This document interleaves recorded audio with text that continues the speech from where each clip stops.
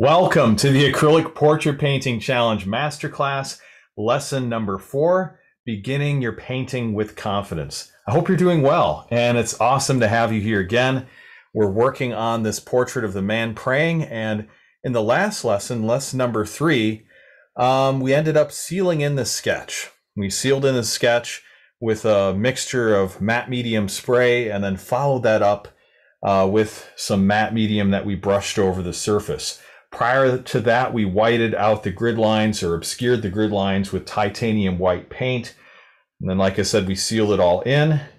And I had a little bit of an issue with some of the colored pencil pigment mixing in with the matte medium, creating kind of a grayish ground over the whole thing. Initially, it looked a little scary, but by the grace of God, I was able to work with it and basically just cover the whole thing with a nice gray tone. And we actually can work out of that. In fact, that's what I'd like yours to look like. Even though mine was created just through the colored pencil, if you don't get this same effect, and by the way, here's a little white card to show you the difference between absolute white and then this grayish tint that we have on there. But again, with yours, if you have something like this happen to yours and it ends up getting a little bit grayish, that's not a big deal. That's not a big deal. But if you end up with a nice white canvas after you seal it in, because I encourage you to use 3 layers of the spray matte medium mix so you don't have this issue like I did, then you can do a toning layer. And that's actually what we're going to do in this lesson. But I'm getting a little bit ahead of myself. First of all, I do want to be neighborly to you and invite you to join the Portrait Painting Challenge. This is something you can still take at your own pace. So if you'd like to, go ahead and sign up at realisticacrylic.com/acrylic-portrait-painting-challenge. When you sign up, I'll send you the welcome kit that includes everything you need to paint along with us, the reference photo, the supplies list, palette layout guide so your colors don't get muddy, and you'll be able to paint along with us. Even if you've never done a portrait before, you can do it. We've seen many people take these challenges in the past with little to no portrait painting experience, and they ended up painting an absolutely beautiful acrylic portrait that they could be proud of. And then their skills actually improved from there, and several of them ended up doing commission portraits or portraits of their family members, even getting into big art shows. And so you can do the same thing as well. Join the challenge. It's completely free. The link will be in the description of the video, also in the top comment as well. Now, before we get started, I'd just like to begin with a word of prayer. Just ask God for his help. I know I need his help. And why not, especially since we're painting somebody praying. Let's pray and seek the Lord on this. Father, I come before you in Jesus' name, and I do ask that you would help me to be able to begin this portrait well. Father, I just pray that this painting would glorify you, and I pray for the students that you would bless them. I pray, Lord, that you would provide for them. I pray that you bring healing to their bodies. If there's any aches, pains, joint issues, any kind of sicknesses, thank you, Lord, that by your stripes we are healed. You took our infirmities and sorrows on the cross. And forget not the Lord and all his benefits, who forgives all your sins, heals all of your diseases. So, Lord, I do pray for healing for my friends watching this video, that they can paint without distraction of any ailments. And, Lord, I just pray you provide for them all the resources they need to be able to paint, and that confidence knowing that I can do all things through Christ who strengthens me. So, Lord, bless them, guide them, enable them to paint well, and enable me to teach this well. In Jesus' name, amen. All right, let's begin. So our first step is to put a sealing or toning layer over the canvas. And again, like I mentioned, because of what happened with the mixture of colored pencil leaking into my matte medium as I was sealing it in, because I didn't have enough spray layers. That's my guess why that happened. I already have this toned in. So I do want to demonstrate to you on how to do it, however. So I prepared a little test canvas here. I'll just set this up. and fasten this to my canvas and easel. And what I'll do then is just paint over this, giving you a little bit of an idea how to do it.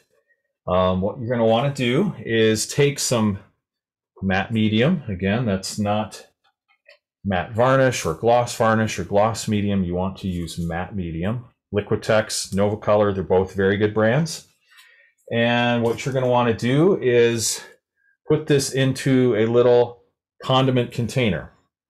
So you have like a little food grade container, and I just put in about maybe a third full of matte medium. Should be enough.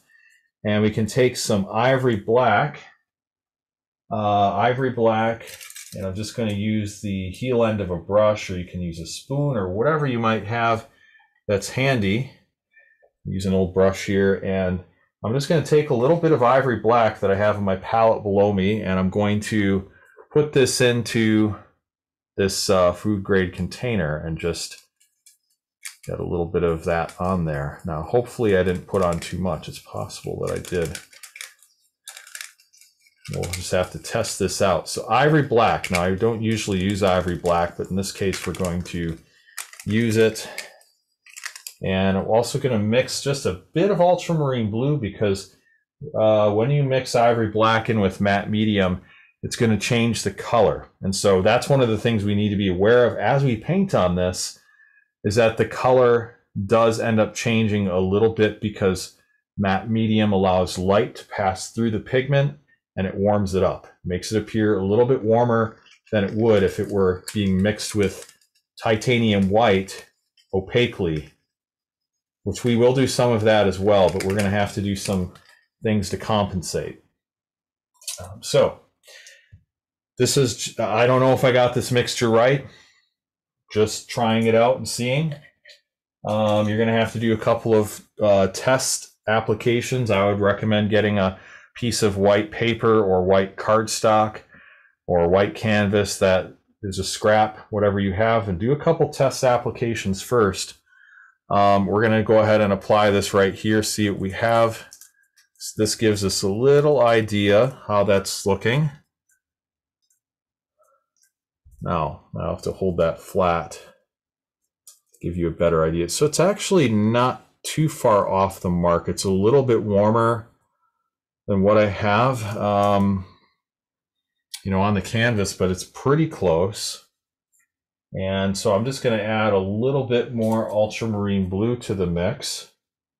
So I just have a bit on my brush here, and you can see that.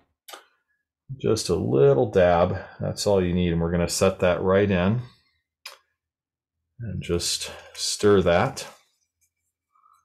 I'm getting used to this. So since I did this lesson last time, I don't think I had this, but I've been playing around with this new toy I've got, this new video switcher called the ATEM Mini Pro.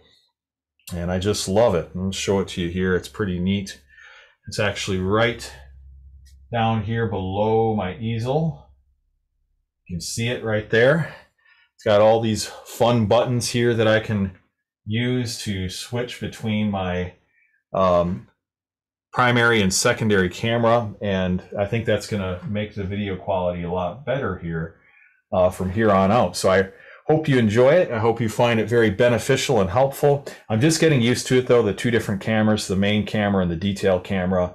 I don't have a video crew here, so I'm just doing the best I can here to serve you, and I hope you enjoy it. But I do want to say thank you to one of my students. I don't want to call her out here by name without her permission, but one of my students really was the one that let me know about this video switcher tool, the ATEM Mini Pro, and really appreciate it. It's really made a big difference, and I know it's going to help me to do more videos for you and to serve you better.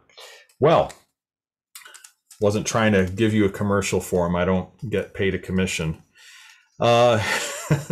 Here I've got the matte medium mix, and like I said, I added just a little bit more ultramarine blue with it, and I think that's gonna make it nice. I'll dip my brush back in, and let's see what that looks like. Whoa, I guess that didn't get stirred in the bottom well enough. That's why we have these test pieces, I guess, right? So we actually can just wipe this off. Let's see.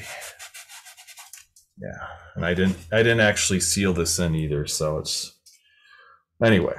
Okay, so here we go. It's a little bit bluer, I think. Just want to get an idea. So if you're actually going to be putting this on, just brush it horizontally. That's the main thing. Use the largest brush you have. If you have a 2 or 3 inch, fantastic. 1 inch could work too. If you have a 1/2 inch brush, it'll be way too small. So don't use that, even if that's the largest you have. If that's the largest you have, go out, buy yourself a larger brush, because you're going to need it for this. But anyway, here we are, and we just covered this then with this sealing toning layer. Maybe even a little more ultramarine blue would be good. Again, just to really compensate for the that light that's shining through. Because if you just use ivory black, it's going to look kind of sepia toned, and that would be okay if that's what we're shooting for. But we're not shooting for sepia tone. We were just shooting for black and white monochromatic in this. So again, you're going to want to brush this so horizontally. I just did a vertical brush stroke just because I've got this small picture playing on this 8x10. But you're just going to want to smooth it out. And the best way would be to go from top down. That way, if you have any drips, you know, you're not going to drip back onto anything. So top down, left, right, and just kind of work your way down, smooth it out, and try not to overbrush it. But you will have to do some kind of sweeping brush strokes to really smooth it.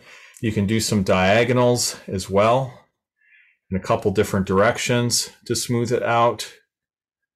And then some kind of fast sweeping brush strokes at the end that are more horizontal to really get a smooth application. Okay, so diagonal, and then horizontal.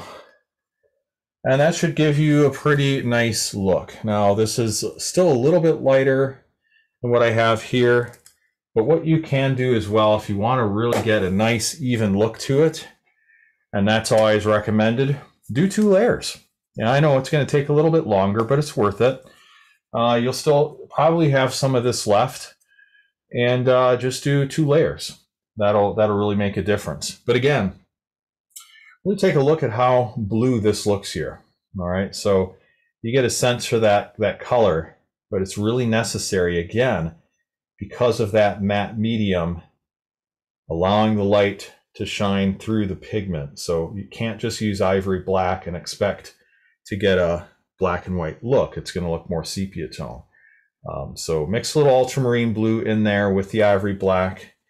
And I would say at a ratio of about 2/3 ivory black to 1/3 ultramarine blue, or maybe even 3/4 ivory black to 1/4 ultramarine blue, somewhere around there. Again, test it out, and as you apply it to the canvas, you know, it's going to maybe be hard to gauge whether you're on target, but just try to see it as a neutral gray. One of the things that might help you out with that is to download my value checker tool. I'm going to see if I can put the link in the description of the video as well for that. The value checker tool is something you can print out, and that has several different tones from black all the way up to white, and many neutral gray tones in between. So you could use the neutral gray tone for that, just to check it out and make sure you're on target. In fact, let's see if I have one on hand where I can show you really quick. Well, I don't have that value checker tool. Don't have that value checker tool on hand, a printout of it, but you can definitely get a printout here by clicking the link in the description of the video, and then that'll give you a good sense of what to shoot for your neutral tone here to put on top of your canvas. I'm going to peel this away. All right, and so this is what we have, and this is what I'm going to work out of this kind of neutral tone. Again, it's just a little bit darker than white, a few shades darker than white. And again, you can see that as I put my white card on top, what it actually looks like here. But this will work very, very well for our purposes. And even if you have some brush strokes like what I have here, no problem. It's all going to get covered up at the end. So that's not a big deal. All right, so let's move on here to the next step. So what is the next step? If you have this all sealed in with 1 to 2 layers, whatever you need to get a nice even ground on top, then the next step is let it dry. Give it about 30 minutes, half an hour. Make sure it's completely dry to the touch. You can't see any shiny areas and it's not cool. It's completely dry. And so once you verify it's completely dry, then the next step is to actually begin the blocking in process. And that's where we're just trying to establish that initial value structure of the portrait. Very important. It's a very foundational stage. But with the acrylic glazing technique, it's super, super important to start off light. Start off lighter than what you think. Because when you start off light in this process, you're going to be able to establish the tonal value structure and make any adjustments you need to if you go astray. But if you go really bold and heavy with the colors and you make a mistake, you'll end up obscuring your detail work. And then it's a lot harder to figure out where you're at because you can't see the sketch underneath. So just start off very, very faint, and we're going to slowly bring this to completion. Now, since we're not starting with a white canvas, we have a little bit of a gray neutral tone to work out of. And this sense from light to dark. Now, if you imagine, this is your white, and then let's see. I just happen to have a screwdriver here, so it's just handy. I use it for adjusting things on my easel. So you can see how dark this black is, right? And how light this white is. And then, you know, we have every different shade in between. This would be an example of maybe a gray. This is my Mars Black acrylic paint, but it's in a white container, so it actually looks grayish. See these different ranges from the white, the gray to the black. So we're trying to establish that value structure.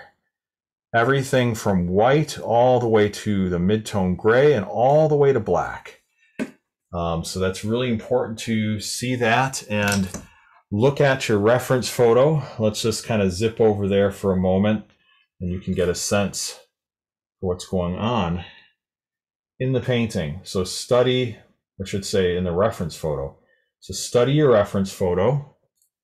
And that's going to really help you in the portrait painting process. So I'm just going to take a little bit of time and explain this before I even put the brush to canvas, okay? You want to see this overall sense of the light and shadow. Where's the main light source in this image? Well, the main light source is this lamp here on the table, right? We have a little bit of a secondary light source behind him, and that's coming from the window, but this is our primary light source, this lamp, and our secondary light source is the window.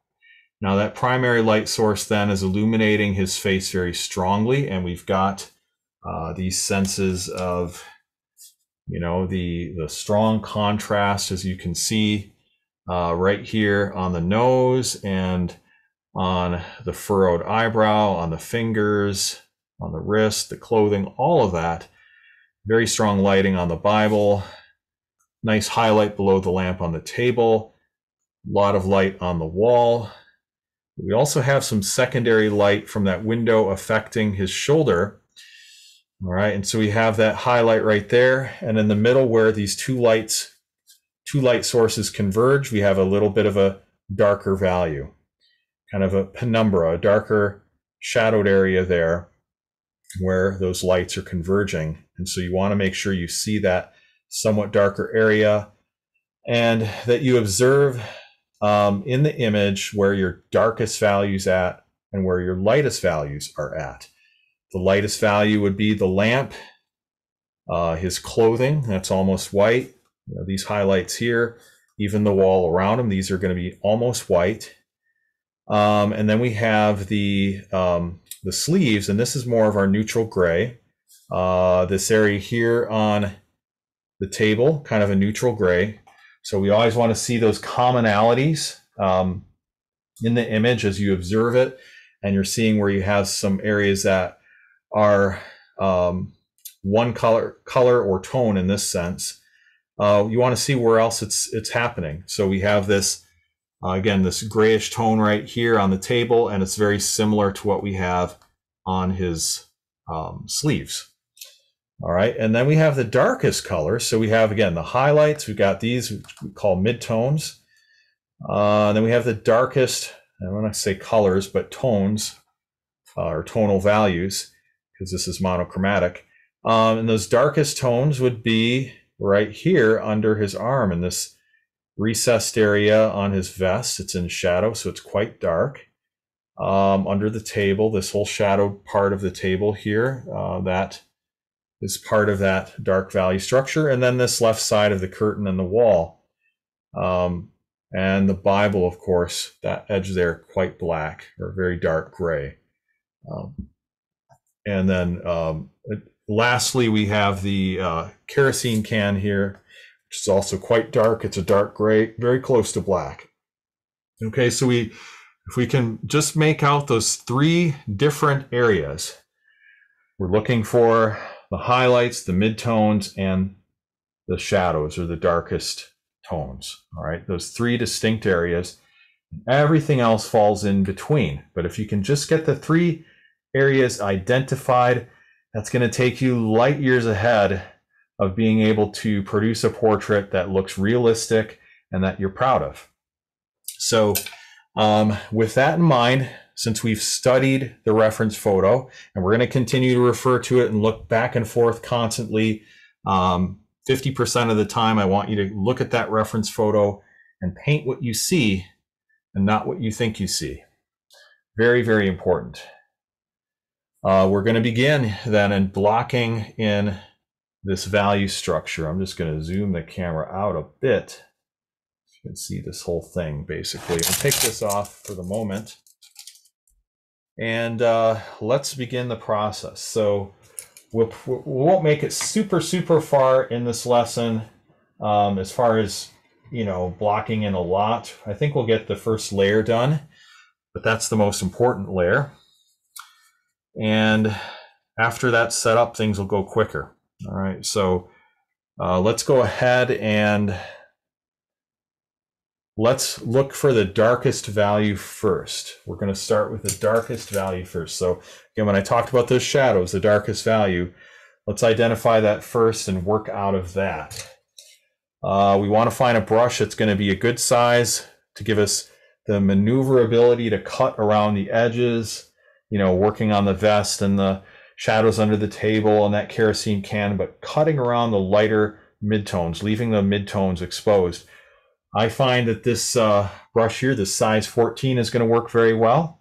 And this is a fine touch brush and got a nice chiseled angled edge, which will allow me to cut in, just like when you're doing house painting, lets you cut in on the wall. Same thing here.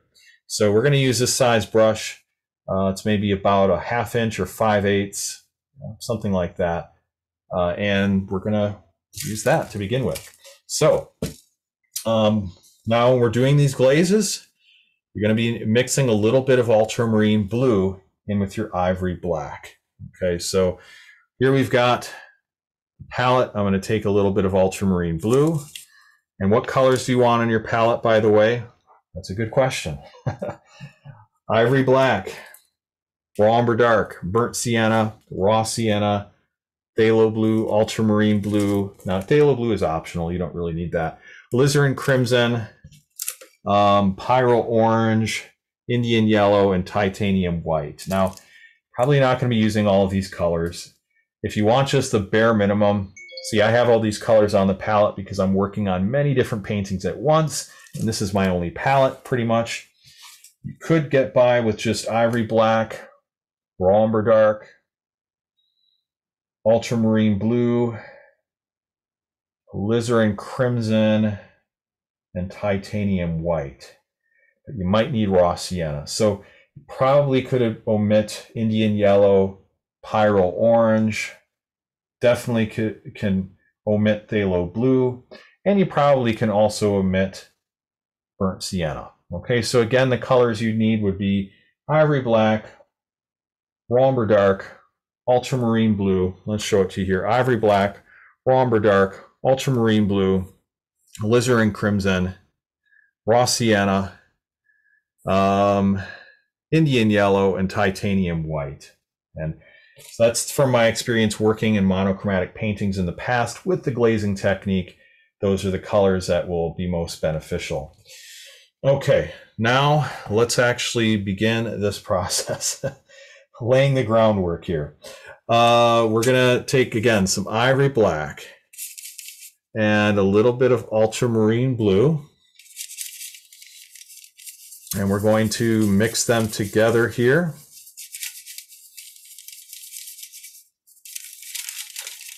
All right, so maybe about 2/3 ivory black to 1/3 ultramarine blue. And I just want to make sure that tonally it matches what I have on the canvas. So as I apply it, I want to make sure it actually is really matching, like color-wise, tint-wise, what's currently there. So we're going to begin applying this to these darker areas, and I think overall it matches fine enough. It's pretty close, so we'll roll with this. That's good enough. If you want to see what it looks like on the white card, this is what it looks like there. So it's just a nice grayish tint. Maybe I'll dilute it a little bit more. We want this to be, oh yeah, probably about 90% matte medium, 10% paint. So we want it pretty translucent at this stage. So I should make it even lighter than what I had it. It's just barely making a difference then. It's just barely making a difference. All right, so we just put this glaze in. We don't need to differentiate between his vest and his pants right now. Just treat them all as one object because you can differentiate it later. Anything that's got a close value to it, you can just treat it really all as one thing. And we'll just continue these layers over. And just shadow now. We put a shadow at the edge of the table. All right, so again, we're going quite light. And here it is on the white card if you're curious as to what that looks like. All right, that's what it looks like on the white card. Pretty light. Pretty light. And again, we're just blocking in the shadows, but we're starting off faint. Probably a little fainter than what I need to, but I like the idea of us going pretty light so that things aren't getting out of control. Now, up here, we're going to start on the curtains and block that in one section at a time. So the technique for this, if you're kind of new to acrylic painting, especially with the glazing technique, is you want to use a lot of pressure and really have large, copious amounts of paint on your brush. Large, copious amounts. You know, just like this. You can see how much I have on there. It's scooped onto the edge. And then you just really begin to push that in, almost scrubbing it into the surface. And that's the best way to do it. Now here I noticed something. Yeah, on the curtain, I'll have to be careful because it's a little bit lighter. Yeah, it's a little bit lighter in the center. I want to differentiate for that lightness. I'm going to actually wipe this off and make a distinction because the value is actually a little bit lighter than dark. So what I'm going to do, there's a reasoning for this. So if we go back to our reference photo and just move over there, I just want to explain this to you, what my reasoning is. See how the curtain is a little bit lighter and we have light shining through it?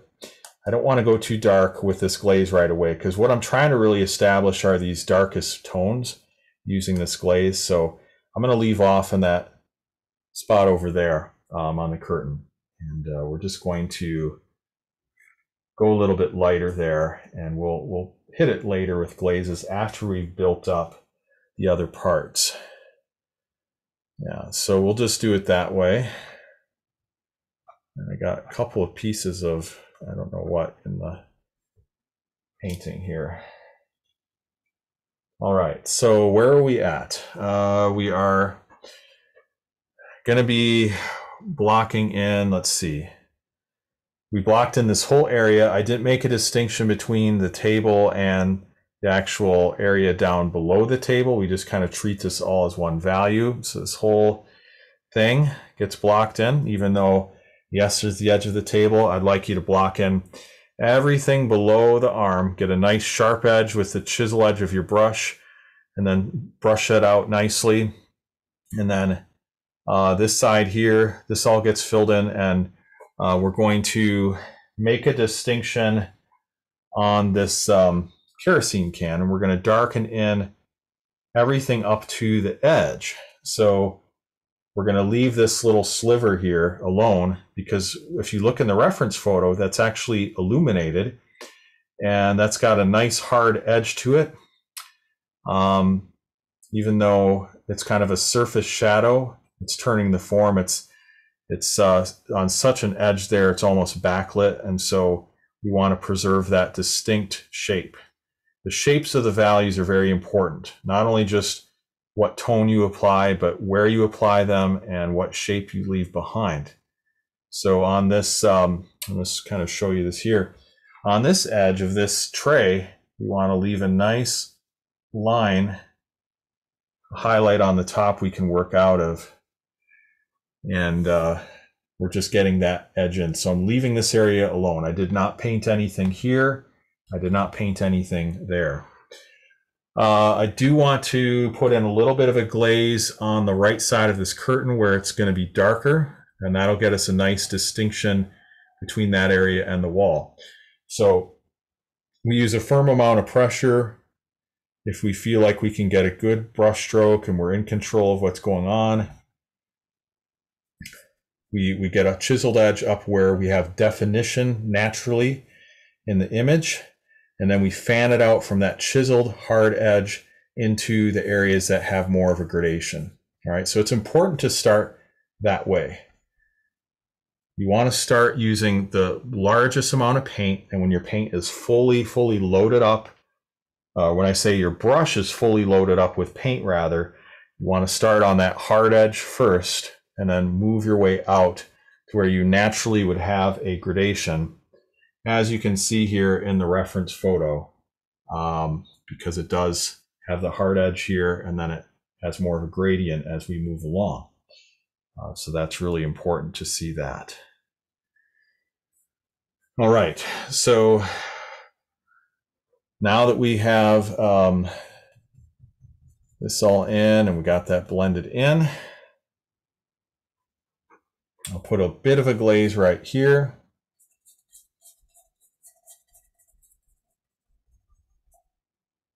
And that's good. And now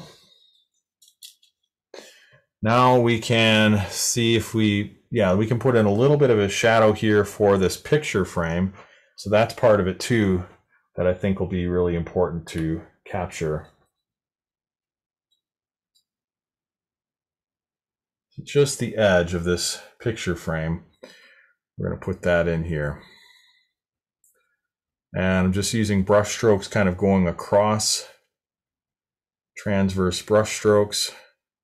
There we go. There we go, and there we go. I have enough detail on the sketch. I don't really need to do a lot for that. So we can just kind of leave that be. I do want to go back to the clothing though. I don't think I hit everything there. So let's go back and just block in the distinction here on his vest. That'll be important. So right here, this whole area will get filled in. Everything on his vest, we're going to exclude the area that's highlighted. So if you can see that edge, I'll just zoom in a bit so you can really see it. Right here, we're going to exclude that, and just brush around and around right there.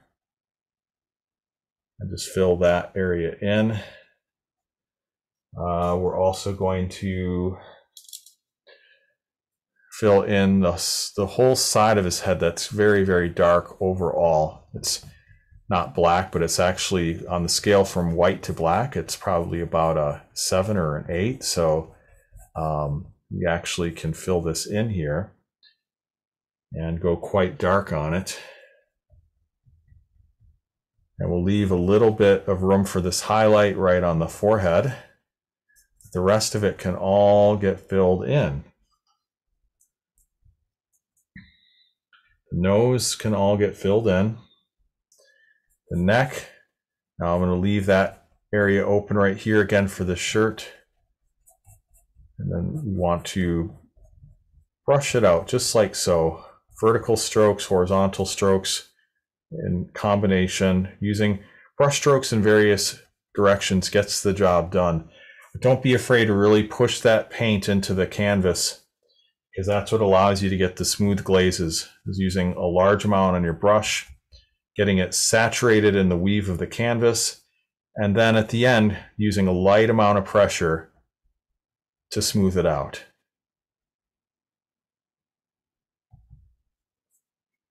And we'll put a little bit of shading. Yeah, just a little bit of shading. First, let me get this hard edge right there. And then this hard edge, define it a little more.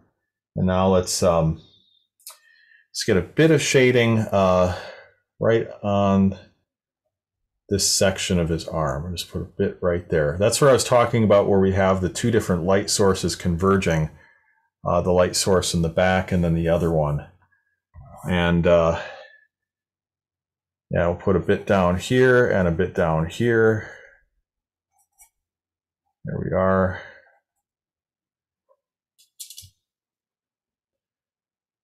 And because we have a kind of dark tone, we can go a little bit darker with these initial glazes. A lot of times I start with a 95% matte medium, 5% paint glaze, but in this case, we can do it a bit differently because we have this tone on there. I do want to darken the edge of that Bible. So let's do that. That would be this kind of Bible cover. Just need to get a little more glaze on my brush and kind of remix it here. It's the same glaze though. We're just using the same glaze throughout. Now, if you have to remix it, you will find the colors might vary a little bit, but don't let that bother you. If you have a little variation in color between one glaze and another, if you have to remix the glaze, not a big deal, because we're going to just end up putting so many layers on. It should all even out. You might have a few areas in your picture where the colors are a little bit different. That actually will give it a little bit of visual interest. As long as there's not too dramatic of a color difference, it'll actually work in our favor. So don't be concerned about, your glazes not quite matching. As long as they're pretty close, you should be good. Now, if you just went with straight blue here, that could be problematic. But you'll be mixing, like I said, on average, about 70% ivory black to 30% ultramarine blue.